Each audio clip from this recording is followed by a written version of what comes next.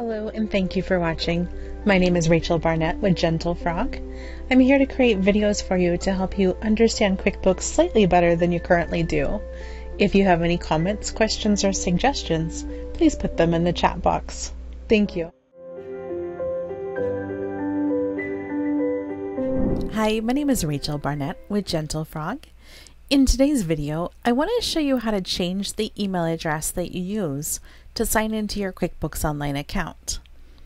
We've all had situations where we thought we picked the right email address and then life happens and we change our email, and you want to be able to change the email address that you use to sign in. So let's do that together. I have a QuickBooks Online account that I set up using the email address racheltraining@gentlefrog.com. This email address doesn't actually exist, and so I want to change it. So I'm going to go ahead and select sign in.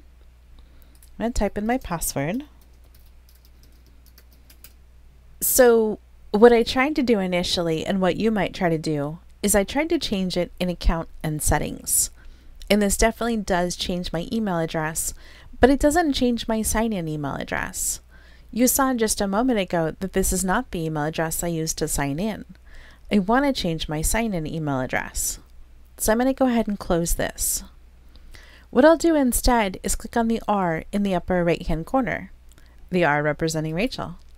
I'm going to go ahead and select Manage Your Intuit Account. So over here, there's information about profile. I'm going to skip that.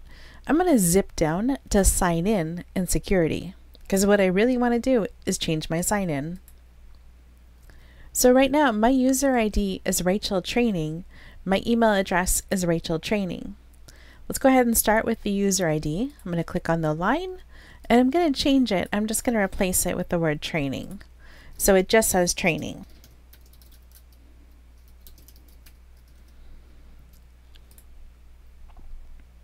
So that's updated.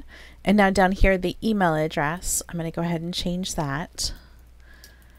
The training email, by the way, is a valid email, but if you want to get a hold of me, my email address is rachel@gentlefrog.com. All right, that's it. So now when I go to sign in, I'll be able to sign in using my my email. I'll send a verification just so I have that for later. But let me sign out and sign back in just so we can verify that this worked. So it remembers my old ID. I'm going to say use a different ID.